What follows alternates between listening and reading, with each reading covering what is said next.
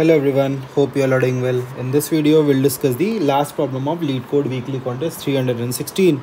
It's a hard level problem. However, I think it's relatively easier as compared to the third problem that we got in the same contest. That was also a hard problem. I've created a video for the same. But yeah, this one is relatively easier to observe.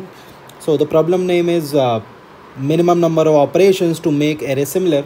So you are given two positive integer arrays nums and targets of same length. Now in one operation you can choose any two distinct indices I and j. Obviously those needs to be valid indices, so that is why it should be between 0 to n minus 1. And what we can do is set nums of I equals to nums of I plus 2 and nums of j equals to nums of j minus 2. That means pick two any indices and decrease the magnitude of one and increase the magnitude of the other index, right, by 2. Okay, now two arrays are considered to be similar if the frequency of each element is the same, okay, in the two arrays. Now return the minimum number of operations required to make nums similar to target. The test cases are generated such that nums can always be similar to target, right? Let's just see what it is trying to say, and then we'll jump to the code, right? Let me just go to the explanation. So it says that you have two arrays. Suppose first one is 8, 12 and 6, and the second one is 2, 14 and 10. This is target, okay, this is nums. What we need to do, we need to make these two arrays similar. You can't change this one, you can only change this one. And how you can change it? You can pick two elements, like for example you pick 8 and 12. Now what you do in one operation, you can do 8 plus 2 and 12 minus 2. So this becomes 10, this becomes 10, right? Just taking a random example.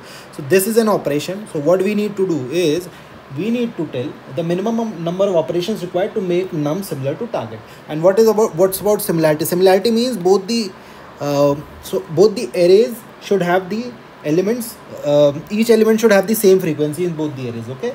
So like for example, if I pick the first one, so what will happen? So the first thing that I can do is suppose I choose these two elements, okay, 8 and 6.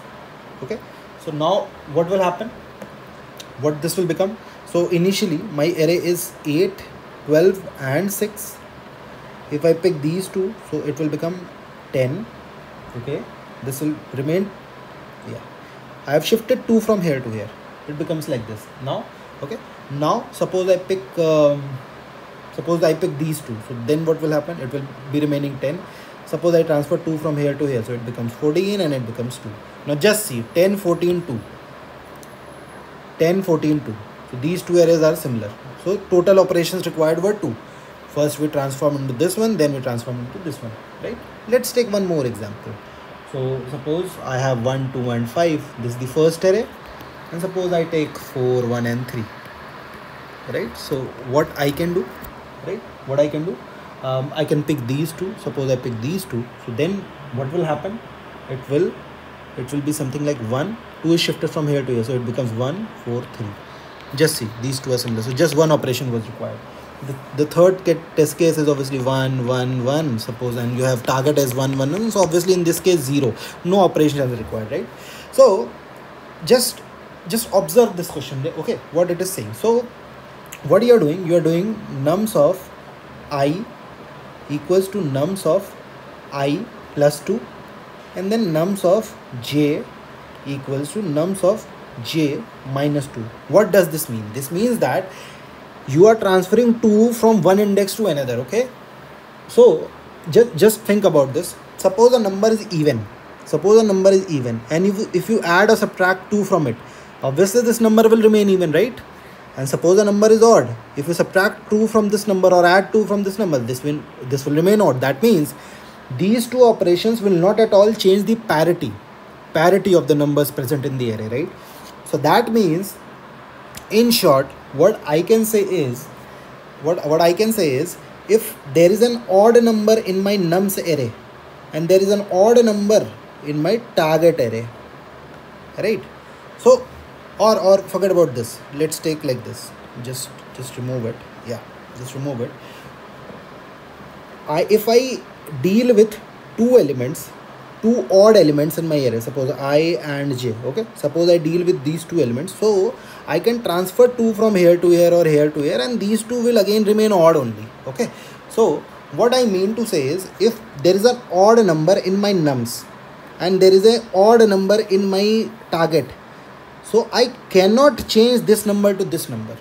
I cannot change, because if I add 2 or I subtract 2, I cannot change an odd number to, sorry, it's an odd. So you can change an odd number to an odd number by adding or subtracting 2. However, if you want to change this odd to an even number, you cannot do it. That is not at all possible. So that means an odd number in my numbers array, right, can be paired up with another odd number in my numbers array, and then only I will be able to get a target odd number in my target array. Okay, because if you consider even and odd, so those two numbers will remain even and odd, and suppose I want an odd number in my target array, so that means I need to consider odd numbers only, right? So what happens is this reduces a problem. How this reduces a problem? Consider odd numbers as a separate bucket and consider even number as separate bucket. So now what will happen, just see here, suppose you have separated odd and even numbers, because this even number has nothing to do with odd numbers in your target array or with these numbers, right? Because whatever operation you do on even numbers, that will remain even. Similar is the case with odd, and you want all the elements in nums array to be equal to target, right? So that means suppose there is an odd number that is missing in my nums array. I want that odd element. How do I that odd element? I get that from another odd element in my same array, right? So that is why. But break this into two buckets, odd and even. Now process this separately and this separately. Now what you do? Just see here. Suppose you sort this array. So what would happen? Suppose you get 1, 3, 5, something like this, and here you have something like 5, 3, 7. Not 7 basically, but it has to be 1. So what I mean to say, if you sort this, right, suppose you sort this array, odd array, and you divide the odd elements in nums array and target as well, okay, because you want those comparisons. So suppose you sort this array, so what it will become? A, B, C, right, and D, E, F. This is odd array of nums, this is odd array of target. So just see, obviously if this is the smallest odd element in nums and this is the smallest odd element in target, so what will happen? Sorry, either I can add or subtract 2 from here to get this. So if I add 2, suppose I want to add, if I do A plus 2, then I get D. So from where will I get this 2? From C or B, right?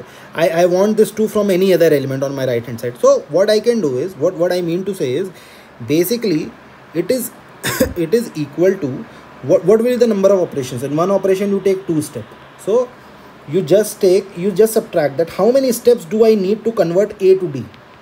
How many steps I need to convert it?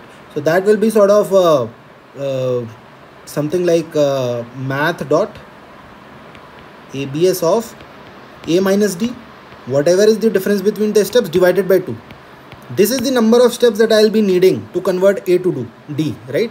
Now similarly, maybe I'm adding some numbers to A to get D. Now for the same thing, I'll be subtracting some numbers from C or B to get F and E, right? So in that case, what will happen? You do math.abs, again you do something like C minus F divided by 2. What I mean to say, make pairs. I need to change A to D, B to E, C to F. At some places I'll be adding some numbers to A, and at some places, obviously to nullify it, I'll be adding some numbers from B and C. So what I mean to say, just take the absolute value and divide it by 2, that this is the number of operations that you need to convert A to D, B to C, B to E and C to F. Now these are the total number of operations for odd. You can do similarly for even. Now just consider one thing. While you converted A to D, so you picked 2 from some of the numbers on the right hand side. So actually those numbers were also changing. So that means the total number of operations will be whatever you got here divided by 2. Because at one point of time you were changing 2 indices, I and j. To make this as the final value I, you were changing some j. So this j has also changed to some of the target values possibly. Okay. So the total number of operations will be whatever you got here divided by 2. Okay. So I hope you got a feel of this, that we started that these were the two operations, and the two operations tell us that the parity of the numbers will not change. So that means consider odd numbers separately and even separately. So create four basically sub arrays or list or whatever you call it, four list with one will have even number, one will have the even elements of nums array, one will have the odd elements of nums array, one will have the even elements of target array and odd elements of target array, four arrays. And then you basically do this stuff for odd elements of nums and target, and then even elements of nums and target, because you will be tackling those elements together, right? So let me just show you the code. So you can see here what I've done. So either you can sort after making the list or before it, that won't make any difference, right? On line number 3 and 4 I've sorted the arrays, and on line number 5 you see I have created four lists: odd nums, even nums, odd target, even target. Now just fill those values. So if nums of I mod 2 equals to 0, that means if it's an even element, add it into the even nums or add it into odd nums. Similarly for target on line number 14, if that is an even number, add it to even target, else add it to odd target. Now finally my answer equals to 0 on line number 21. What I do, I traverse the odd numbers. Now the number of odd numbers in nums and target will obviously be same, because you can change an odd number to odd, you can only change an odd number to another odd number. You can't change that into even number, because the operations that are given in the problem don't allow you to do that. Okay, so answer equals to answer plus mat.abs of, you just see here, odd nums dot get of I minus odd target of get of I divided by 2. Simple stuff. Similarly you do it for even numbers on line number 25 and 26. Finally you return answer by 2. Okay, so yeah, the first thing on line number 23 and 26, why you divide by 2? Because at every point of time what you are doing, you are adding and deleting two numbers, so that this 2 is for that. And on line number 28, why is that 2 divided by 2? This is because actually one operation that you are doing is by default performing the other operation as well, right? If you are adding 2 into some element, then by default 2 is being subtracted from some other element, so their corresponding diff is changing, right? So yeah, that's it for this problem. I hope you learned something new from this video. Do support it by giving up a thumbs up. Do subscribe to the channel. In case you have any queries, do mention that into the comments. I'll revert on each one of them. Thank you. Take care. Bye bye.